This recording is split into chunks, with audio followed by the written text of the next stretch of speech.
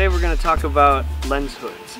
Alright, and right now we're out shooting at the park and we got big bright sun right behind us.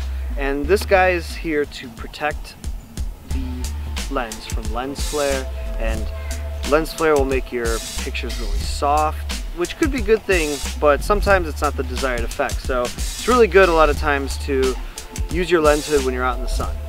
So a lot of the lenses are different because they have different focal lengths, and that means they will need a different lens hood. So it's always important to buy the right lens hood for the right lens that you have.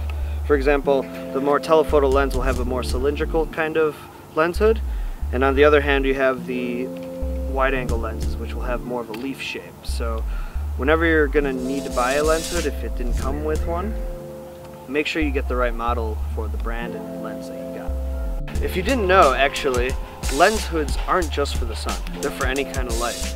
Whether you're in the studio or at night even, you should probably use one as well. Not to say that you have to use it all the time, but just consider when there's light coming into the lens.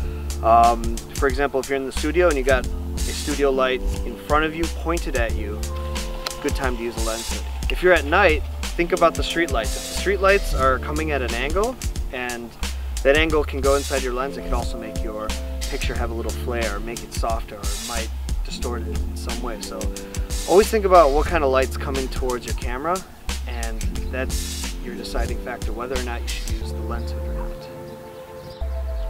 Oh yeah! Oh, so cool.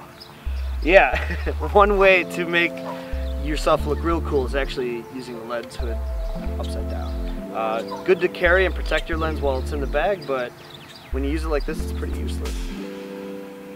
Alright, I hope that was helpful. To give you the last example here, we're going to put a lens hood on the video camera so just you can see the difference.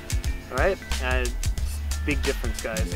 So if you have any questions about lens hoods, feel free to leave a comment below, and until next time.